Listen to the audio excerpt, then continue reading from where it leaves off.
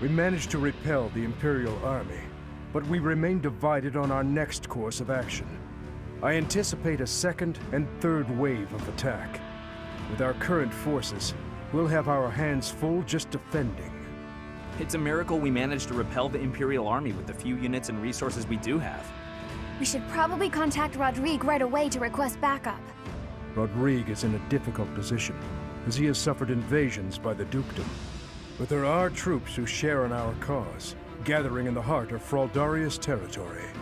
If we can arrange for them to join us, our forces will grow considerably. Fraldarius. So, Rodrigue is still alive, is he?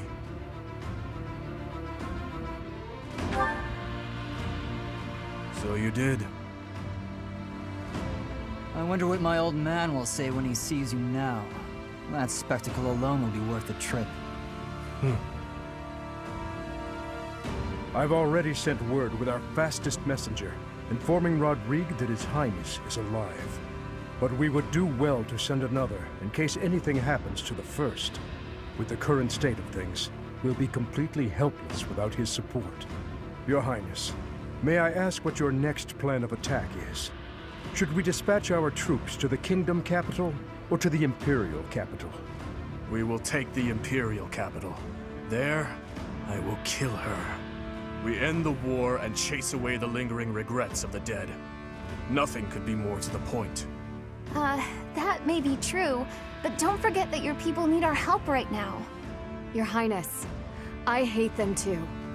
But the citizens of Fhirdiad have long awaited your return. Just give it up already. Wasting time thinking about stuff like that will only dull your blade. Defeating Edelgard would put an end to the war. That would benefit the kingdom as well. We still need to look for Lady Rhea, so I agree that we should get to Enbar as fast as possible. Professor, whatever you decide, we shall follow.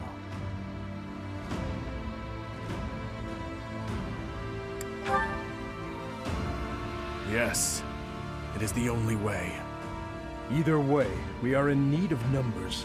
It is essential that we secure backup.